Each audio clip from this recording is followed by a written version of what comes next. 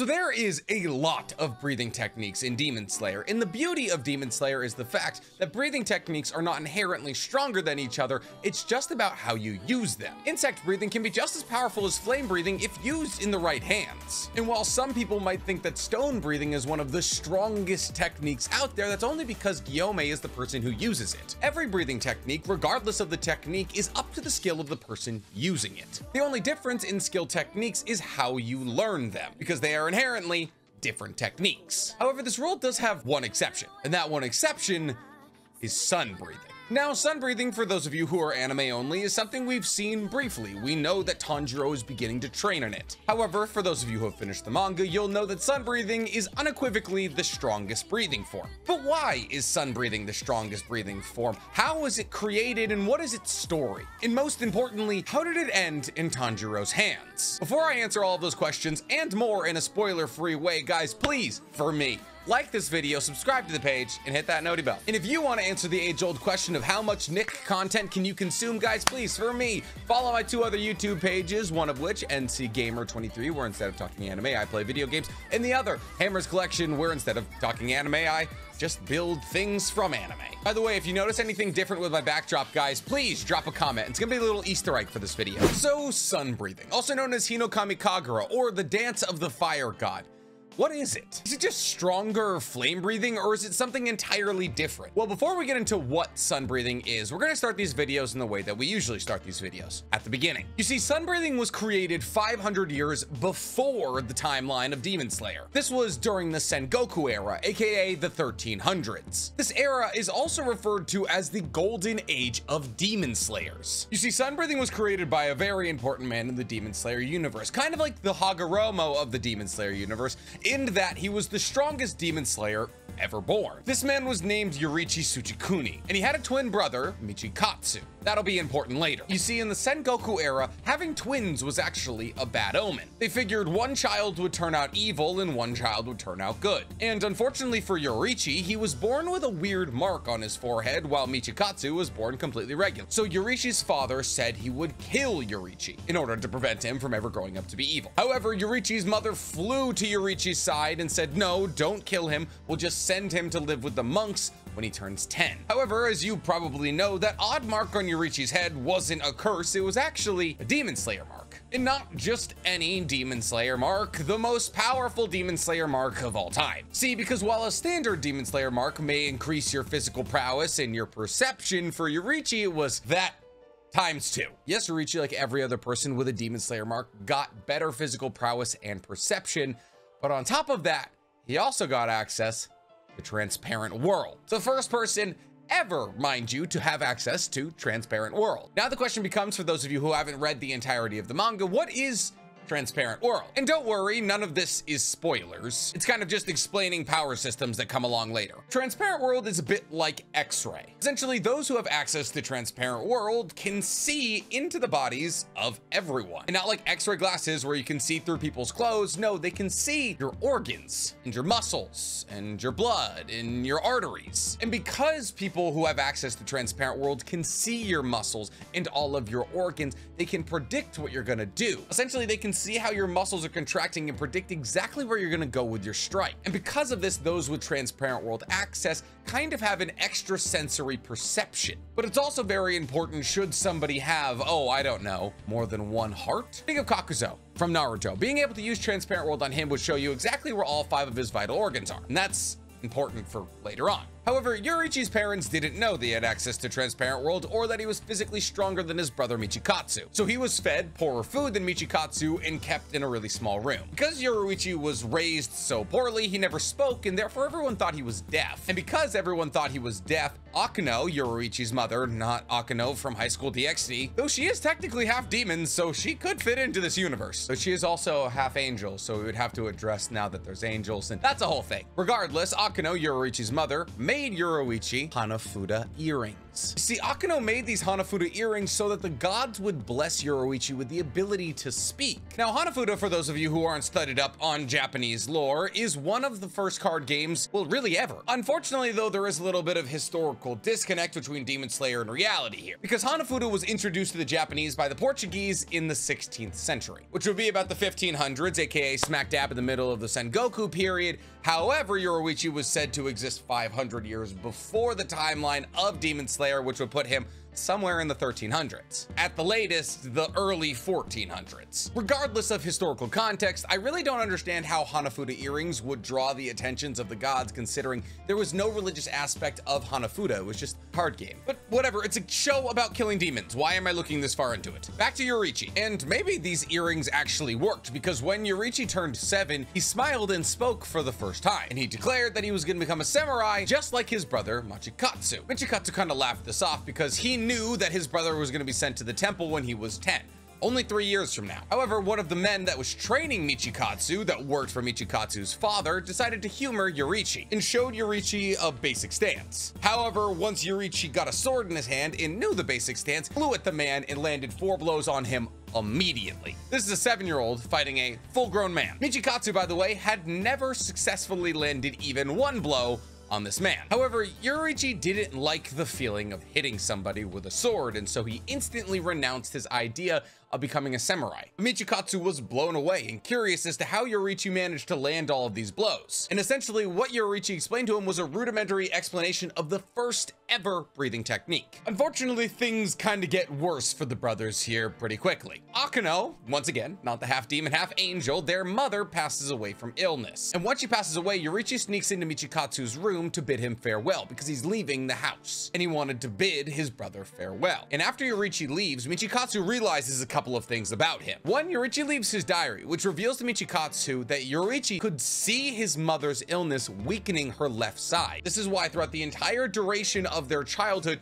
Yoruichi was clutching onto her left side. He was trying to help to support her. He could see this because he always had access to Transparent World, so he could see the muscles in her left side weakening. And secondly, he found out through this diary that his father was gonna name Yoruichi the heir. You see, his father had been very impressed with Yoruichi's ability to pick up swordsmanship so quickly. But if Yoruichi is the heir, that means Michikatsu is getting sent to the temple. So Yoruichi ran from the compound to make sure Michikatsu got to live the life that he should. And while most people would find that incredibly nice and beautiful, Michikatsu's a bit of a Sasuke. And instead of having the regular human response of being like, oh my god, that's one of the nicest things anybody could ever do for anybody ever, he decides to hate Yoruichi. Yoruichi then runs away from the compound for 1 full day in 1 full night, straight into the mountains. He then stays away from the compound for 10 full years. And I'm not going to tell you why he decides to pick up a sword again, because it is a spoiler, but he picks up a sword again specifically to kill demons. And this is actually where he bumps back into his brother Michikatsu. You see, Michikatsu had become a samurai and was in a samurai encampment when a demon strolled into their samurai encampment and killed literally everyone but him. It was at this point that Yoruichi saved Michikatsu once again. Essentially, Yoruichi comes upon the slaughter and he sees the demon and kills it effortlessly. He then apologizes to Michikatsu that he wasn't there quicker and for the death of his men. And it was at this point that Yoruichi and Michikatsu became demon slayers. You see, Yoruichi was an incredibly talented demon slayer because he had accidentally created sun breathing. But if somebody can create sun breathing accidentally, it shouldn't be that hard to pass it along, right?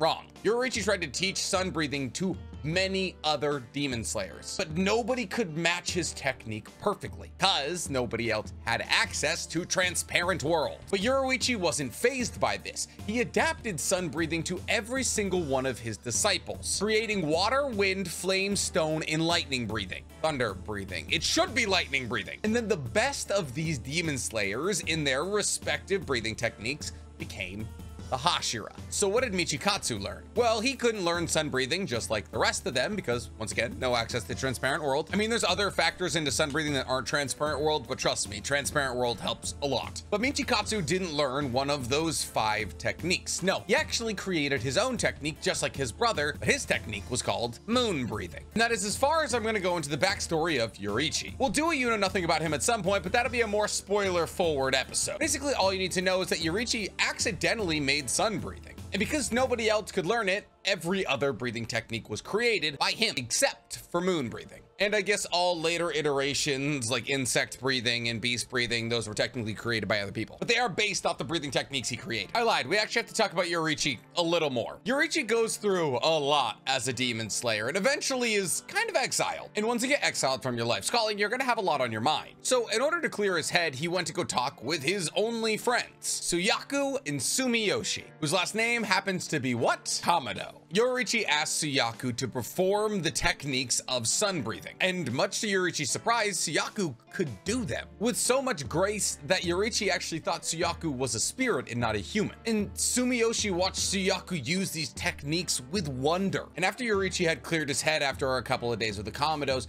he gave his Hanafuda earrings to Sumiyoshi. Suyaku and Sumiyoshi, realizing this is the last time they would ever see Yoruichi, called out to him as he was walking away and said that they would preserve his techniques throughout the generations of their family out of respect to him. So these great ancestors of Tanjiro received their Hanafuda earrings from Yoruichi, which were gifted to him so he could receive the gift of speech from the gods. And the Hinokami Kagura was passed down as respect to a man who saw no worth in himself. And that's why Tanjiro's father would dance the Hinokami Kagura, and that's why Tanjiro picked it up. But what is sun breathing really? I mean, we've talked about the history of it now and how it got to Tanjiro, but what is it? We know that sun breathing is reliant on one strike over the head attacks. We know that water breathing is about bending your elbows and wrists in a flowing consecutive motion. We know that insect breathing is about jabbing your opponent with a needle filled with wisteria poison. But inherently, what is sun breathing? Well, sun breathing has 12 forms, but these 12 forms don't fall into one category like with insect breathing or fire breathing. They are not just thrusts or singular attacks. Sun breathing is considered the perfect mix of offense and defense, and therefore all other breathing techniques are based off of this technique. Therefore, every other breathing technique you've seen throughout the duration of Demon Slayer, you can see in sun breathing. And the mangaka actually does an incredible job with this. Take, for example, sun breathing's 8th form, Sunflower Thrust. This is exactly what it sounds like, a singular thrust of the tip of the blade, but this is reminiscent of insect breathing. Or look at sun breathing's 6th form. Fun fact about Nick, he can't say the word 6th. I know it's supposed to be 6, but every time I try to say it, it just comes out 6th. Regardless, the form after the 5th one is called Solar Heat Haze. And this is an attack where the user charges at you and launches a slash at you that appears as though it's covered in haze. And even though the slash appears to not land, it actually does. And this is reminiscent of mist breathing. Essentially, by moving in an unpredictable manner at high speeds, you can make your blade seem as though it's somewhere it's not. Or sun breathing's 10th form, Fire Wheel, which is just water wheel with fire. Essentially, every single technique is wrapped into sun breathing because every technique was taken out of sun breathing. People weren't able to learn the entirety of sun breathing from Yoruichi, but they were able to take small bits from it and build an entire breathing technique based off that bit. That is how all-encompassing sun breathing is. You can take 10% of it and build an entire breathing technique based off that 10%. But there's something else that's special about sun breathing. There is 12 unique techniques. In each of these 12 techniques is their own attack, like a thrust or a slash or a circle. But unlike every other breathing technique, there is an additional technique that doesn't have its own individual move. What do I mean by that? It's a good question. The 13th technique of sun breathing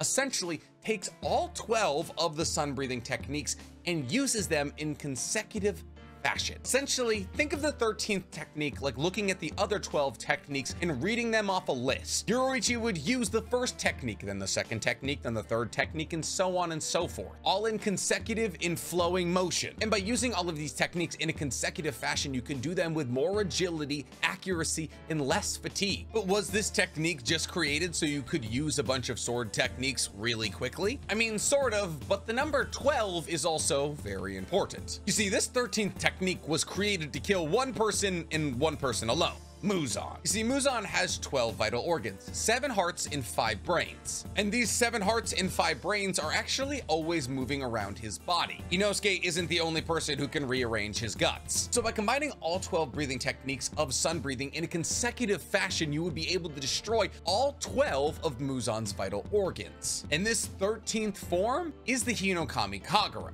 Essentially, the dance that the Komodos do is this 13th form. It is a combination of the 12 techniques of sun breathing done in repetition. And this is why the Komodos could do it all night long, even if they were sickly like Tanjiro's father. Because once again, by combining these 12 techniques and using breathing techniques, it would reduce fatigue massively, essentially making you able to spam this 13th technique over and over and over again. So while the Komodos weren't necessarily practicing individual techniques, they were practicing all 12 of them at once. And what's a really cool little fun fact here is that the Hinokami Kagura is actually inspired by Shinto mythology. Yes, Kishimoto isn't the only person who takes inspiration from Japanese folklore. You see, the Kagura ritual was actually created when Amaterasu, the goddess of the sun, retreated into a cave. And since she was the goddess of the sun, her retreating into a cave cast the entire world into darkness. The world being cast into darkness, for those of you who live in your basements, would be a very bad thing. Well, it seems like fun at first, it's not. So in order to save the world, Ami no Uzume, the goddess of revelry and dawn, hatched a plan. Ami no Uzume danced outside of the cave in order to entice Amaterasu out of it. And from this dance, the Kagura was born. You see, the Kagura in Japan is a ritualistic dance in order to serve honor to the gods, specifically the sun god. And if you can't see the connection there, then there's nothing I can do for you. And that's it. Basically everything you need to know about sun breathing in the most spoiler-free way I could do. Unfortunately, there's gonna be some spoiler-esque things, but that's only just so I can give you exposition on what I'm talking about. I avoided deaths and plot twists and all of that, so you should be good. If anything, you're just better informed now. And if you feel better about being better informed, guys, please, once again, for me, like this video, subscribe to the page, and hit that noti bell. Listen, while a lot of people might think that Akeno is the best girl from High School DxD, and I can't fault them for that, you're absolutely tripping if you don't think it's Zenobia. I'm sorry.